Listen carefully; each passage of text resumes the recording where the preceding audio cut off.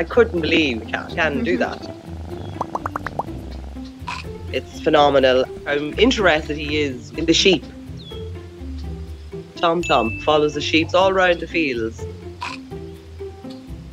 He will let them have a sniff, and he will sniff them back. He might even give a wee lick. And the sheep will nibble his tail. And then they snuggle in together. I've never seen this relationship between the cat and the sheep. That's amazing. But when he was a kitten, he wasn't so socialized. I used to work in a veterinary hospital, and this wee cat had no home. He was bitty, and people are put off by that, so nobody wanted him. But when I came home, my husband said, "I want a kitten," and I said, "Yeah, sure, why not, for God's sake." When we got him, he was afraid of everything. Come back! Come back! Oh, run from the Lord, Tom! But I'm the one that has to do all the worming and injections, so I've gained his trust.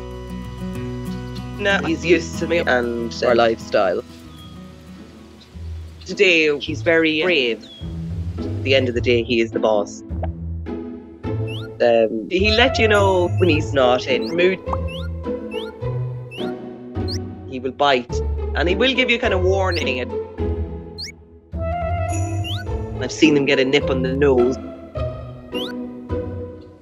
He's not shy about whipping out the claws.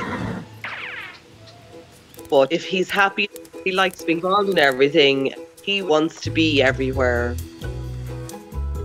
He let the dog lick him all around. It's a big horse on a farm, and he loves sitting on his back.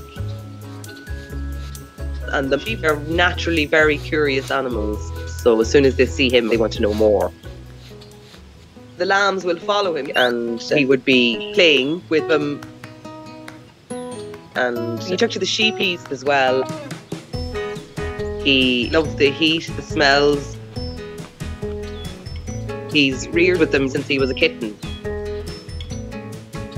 So we have a special bond.